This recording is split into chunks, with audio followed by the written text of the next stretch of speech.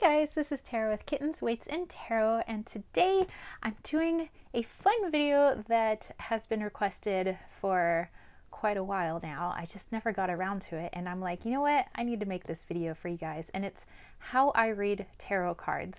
In order to keep this succinct, I'm just going to give you like the quick rundown of basics of how I actually read tarot cards, because I've heard from so many of like my subscribers and people that I connect with on social media that this is something they want to get into. They just feel overwhelmed. It seems like so many definitions to learn and so many words and so many meanings and so many this and so many that, and they feel like they need to freaking do an intensive study before they read. And although I do believe that reading up on tarot and learning different meanings of, symbolism and getting different, vocabulary words built into your knowledge of the tarot, I do believe is really important, but I don't feel like that is something that you should consider yourself like an ace at before you actually read cards.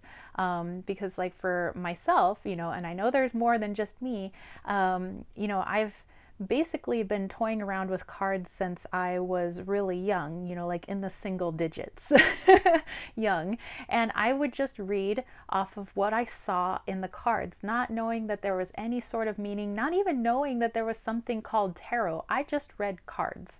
And so I want to show you as an intuitive reader what I do when I read cards, or how I read tarot and how I put the little stories together. And I want to do this quickly so that you guys don't have to sit here and you can get straight away to playing with your cards, whatever deck of cards you have laying around. Now, quickly, just want to say that there are many different systems out there. The system that I have here before me is a Rider-Waite-Smith system, but I don't want people to feel like that's some sort of superior system or it's the only system, or that there's a particular system you need to learn on. For some people, their opinion is, oh, you should learn with an RWS. Okay, well, when I started like actually reading tarot, it was the Osho Zen, and then later on I learned the RWS. So and I've heard of people who started with like Marseille, and some people started with Lenormand. So you know what, like you start where you at, okay? And I do have a couple of book recommendations here, for getting into the tarot. By the way, these are not the only books out there. I just, want to mention them.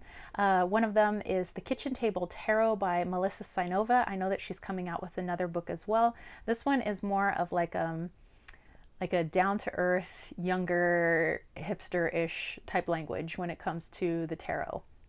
If you want something that's a little more academic, but not too heady, I would recommend The 78 Degrees of Wisdom by Rachel Pollack.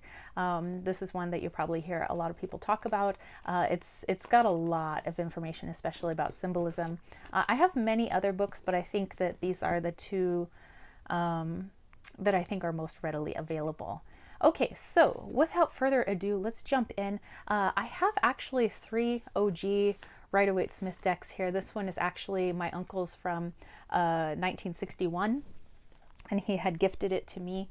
And I mean, for 1961, the box is still in fairly good condition. This is another deck that is much newer, but it has the traditional pictures for the Rider-Waite-Smith. And here we have the giant Rider-Waite here. But the deck that I have before me is the Light Seers Tarot, and that is by Chris Ann. And so let's say I'm super excited, like, oh, I want to learn to read the tarot, and the first deck I buy is this one because I was really like connected to the pictures that I saw online. I really love the images and all of that. And so I take my cards out of the box, and I'm like, yay, my first deck. And I'm like, ooh, the backs are so pretty. I mean, they are. And then I turn over the cards, and I'm like, okay, the World, King of Cups, Page of Cups. Am I supposed to know the meanings of these? So all of a sudden you're like, okay, well, maybe I need to go to the guidebook. So then you'll bust out the guidebook here, and you'll realize that for each of these, It says there's a shadow self, like a light seer and a shadow seer. There's, you know, reversals and uprights. And I'm like, whoa, there's like a lot of stuff in here. Whoa. I don't know if I can memorize this whole book. So my advice would be put the book to the side. And what I want you to do, and you could go see a little more slowly with this, and let's say you pull a card a day. So I'm going to go with the long version and the fast version. Long version, pull a card a day. Let's say I pull the world card. Okay, I look at the world card and I'm like, well, I don't know what it means. So what I want you to do is actually look at the picture. Like, what do you actually physically see in the picture? What are the colors that you see in the picture? What are the shapes that you see in the picture? What's the expression? If there's a person, what's the expression of the person or the animal that's in the picture? If it's a flower, what feeling are you getting? So what feeling am I getting from this? Well, let me look at this picture here. Well, I got this girl. She seems super happy. And there's like this yellow, kind of like the sun. So I don't know. And I recognize the symbol behind her. That's like the seed of life. The seed of life is about beginnings. Okay. But then I see all these other symbols. I'm not really familiar with those. But the yellow makes me happy. And I like that she's kind of got these like rainbow colors on her dress. I don't know. I just feel like she is like really fulfilled, like super happy wherever she is. And then she's like within this circle. So it's like, I don't know, almost like the circle came together. Or you could be like, is that actually like a snake eating its tail? I'm not sure. So you would take all that into account. Just how do you feel with it? I feel like she's super happy. I feel like, you know, like something's coming together, or maybe even something is beginning. You know, so if I was doing a card of the day, you know, I got this card, I would write all that stuff down. Okay. And then the next thing I would do is I would go into the guidebook. So I'm actually going to find the world card in here. Okay. So let's see. World card. Where are you? So that'd be card 21. Let's get to that. Okay. Card 21. Ooh, in big bold letters it says, I accept this gift of completion. Oh, I was thinking of something being completed, and I ascend to new levels of awareness. Oh, I was talking about the seed of life being something new. New levels of awareness and wholeness. I am love. Okay, well that's kind of what I was getting from that. I mean, not those exact words. You know, so then you look at the light self, completion, joy, wholeness, achievement, happy endings, abundance, success, new levels of consciousness, literally traveling the world, you know, and I could read through here and I would put down any of those things that I read, and I would put them down in my journal. I would never, ever discount my initial feelings with the card. Please don't ever discount that. Just because something that you felt isn't exactly in here word for word, doesn't mean you're wrong. I am always like, please don't ever distrust your intuition. The moment you start to distrust your gut, your intuition, the harder it is to, I think, really put yourself into the cards for reading. So I'm all about, you know, put your intuition into it, and don't ever feel like your intuition is somehow wrong. You know, I always believe get intuition first. Okay, so then let's say, you know, I have this kitchen table tarot here. I want to look up the world card in here too, because maybe I want to add to my vocabulary. So major arcana is on page 53. Okay, so we're going to get to the world card again. That is number 21.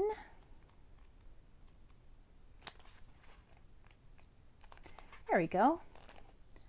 Oh, then I notice, well, that's kind of something similar going on here. There's a circle, there's a lady, they both look really joyful. There's like these, I don't know, 4 figures here, but then I also see these like 4 symbols here. Okay, so something about these things must be similar for this tarot system, you know, because this is an RWS system. And the keywords, or the phrase down here is, I am transforming. Okay, so then I would read, all about this and what the inverted, meaning of the card might be. And I would write that all down, in my diary, maybe not word for word, but, just things that stand out to me as it connects to my initial feeling of the card. So that's like the long version. That's something that you can do each day, is just going card by card or pulling a card for yourself, whatever card pops out. And then the next thing to do in your journal is, by the end of the day, let's say I pulled the World card and now I put down what my initial feelings were. I put down what it said in the guidebook. I put down, if I had another tarot book laying around, I put all those keywords and thoughts and phrases together in my diary or my journal. And then at the end of the day, okay, well, how did that card connect to my day? Well, I finished studying for something and I felt really joyful. Okay, maybe that's how that card connected, and I'd write that down in the journal. Okay, so again, that's the long version that you could do with learning to read with tarot, making sure that your intuition is always the first thing, and then just consider everything else that can add on to what your initial feeling was. Because I'm like, your initial feeling is never wrong, I'm just saying. And then see how it connects throughout your day, so that you can start to make, connections, real life connections. Okay, the faster version. Okay, so I'm shuffling my cards, and let's say, okay, I'm just really excited. I just want to do a reading now, and I am doing my journaling. I am doing that stuff, but I just want to do an actual reading. So let's say I want to pull 3 cards, and I have a question. And my question is, I'm a teacher, by the way, so the new school year is starting on August 10th. So I want to know, what should I prepare for most coming August 10th? Okay, what should I prepare for most? Okay, so like, is it the curriculum? Is it something with the kids? Like, what should I be the most prepared for coming August 10th? Okay, I'm going to pull 3 cards. There's card 1, card 2, and card 3. Okay, just going to put that off to the side there. Okay, so I'm like, yay, I'm going to do a reading for myself. And then I'm like, should I look at the guidebook? Like, no, stay away from the guidebook. I need to go to no, stay away. You are going to go with your intuition. So if you need to write it down on paper first, you can do this. Okay, so we're going to look at the first card and write your question down too. So what do I need to prepare for first or most on August 10th for the new school year? Okay, so I'm like, and make sure that you are in a calm headspace, by the way, when you do readings. So don't just do them all willy-nilly, like, like, actually kind of be a little respectful of the information coming through. So I don't know if you want to just chillax for a second, meditate, whatever it is, just get yourself in a nice little headspace. And I look at the first card. We have the 10 of Wands. I don't know, this girl doesn't look as joyful as I saw in that World card. I don't know, the colors are really dark and gray. I got this kind of like a yak or an ox, and he's got all this stuff on his back. This girl looks like she's got her belongings, and she's just like, I don't know, that whatever journey this is, it doesn't look too good. Okay, so I might write that down on my scratch piece of paper here. I'm not doing anything too in-depth. I have my question, and I say that card 1 kind of looks like a really heavy card. I don't know, it just looks heavy. It looks kind of dark, looks kind of sad. The next card I have here is the 6 of Cups. Okay, I'm like, well, this is a lot happier because you got a puppy, you got a big dog, but this guy and this guy, this little kid here, they're wearing the same clothes, and it's like a little golden, and then you have an adult golden retriever here. I think this is like when this guy was a little kid, maybe? I don't know. But it just seems happy. Like, these colors are way more happy than this. Over here, you got this like happy dog. I don't know, something with kids, something just being happy. Okay, so I put all that down. Then my final card, I have the Nine of Cups. Again, this looks like a really happy card. There's light literally bursting from this lady's chest. Like, how cool is that? And there's like cups everywhere. There's gold. There's treasure. Whoa, this kind of looks like riches. Okay, so then I'm going to create keywords for myself. So I have dark and heavy, happy children, riches and light. Okay? And like happiness too, maybe. And I put all those keywords down. So now I want to try to put it together like a story. So this is the fun part. You get to be like a storyteller or a writer. And so I have to go back to my original question. What should I prepare for most for August 10th, you know, the new school year? Well, with this first card, something about it being kind of heavy. You know, maybe it's going to be kind of stressful. I don't know. This card is kind of dark. Maybe it's going to be kind of heavy that first day. But we have this happy card with kids, so maybe I'm actually going to have fun with these new students. I don't know. It seems like kind of good from here on, right? Like you got this not so good card, but then you have like these two happy cards. So if I were putting this together in a reading, I might say, well, maybe my initial impression is that it's gonna suck. But with the kids here, I might actually have fun with the kids, and it might be actually a really joyful experience, you know, on that first day. So maybe I should prepare myself for joy and not prepare myself for tragedy. And so maybe that might be my message for myself. Now, if you want to, you can look in the guidebook for some extra vocabulary, but not, excuse me, not to replace your initial intuition. I just want to stress that. Okay, when you look in here, when you look in other books, when you listen to stuff that you see online or read online, let that help to add flavor and color to what you already came up with. Okay, so what I said as a definition for each of these is probably not exactly what you're going to see in here or see in here, because I'm going off of my intuition. And it doesn't mean that my reading is wrong, because it's coming from a different place than, you know, just textbook definitions. When you just go by textbook, it's so cold. You know, you lack the humanity in the reading. The humanity is you. Okay, you have to put your intuition in it.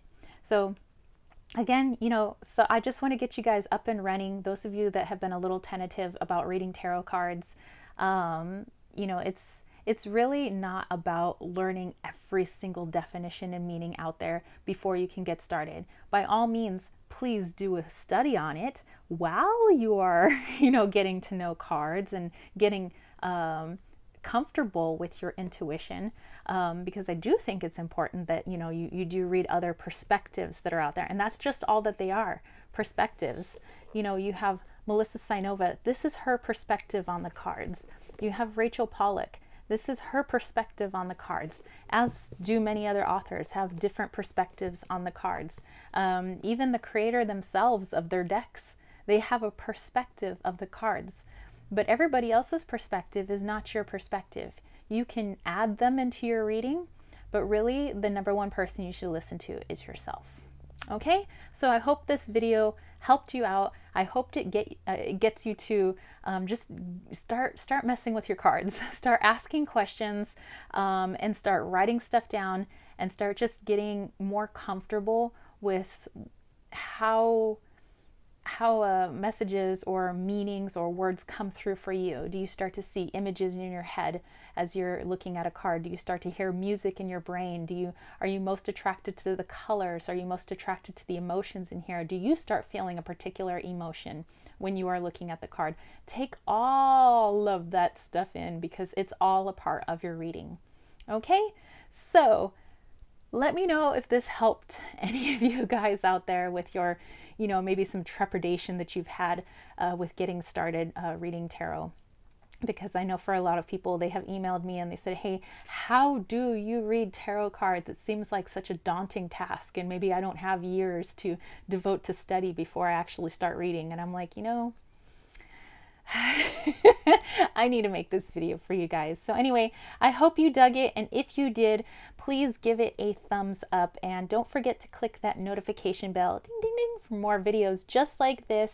And yeah, let me know if you have any comments or questions, and if you would like to catch a reading from me, head over to www.kittensweightsandtarot.com and let me know if well, whenever you guys feel comfortable enough to give a reading, I would be more than happy to pay you for a reading. Okay, so if you would like to throw a little love my way, think about joining the KWT tribe over at patreon.com/kittensweightsandtarot. And hey, if you want to sign up for my newsletter, which is absolutely free, I hit your inbox once a month on the first of every month. That is the only time I hit your inbox. And I have witchy DIYs, arts and crafts DIYs, channels that I'm watching, music that I'm listening to, herbs that I'm using, decks that I'm using, etc., etc. If that interests you, then sign up for my newsletter. And over on my website, not only do I have lots of readings and my room body sprays and my staves and my bracelets and all that good stuff, but I have my own deck. I have my Wally's World Oracle. And if you're wondering about oracles, how you read with oracles, I will link that down below as well. I did a video on how I read with oracle cards, and actually that's my little Wally Wallito there. But this was community created, community funded. I'm really proud of it. So definitely check it out. And that's it for me, spiritual homies, all right? Peace, love, and chicken grease. Peace out.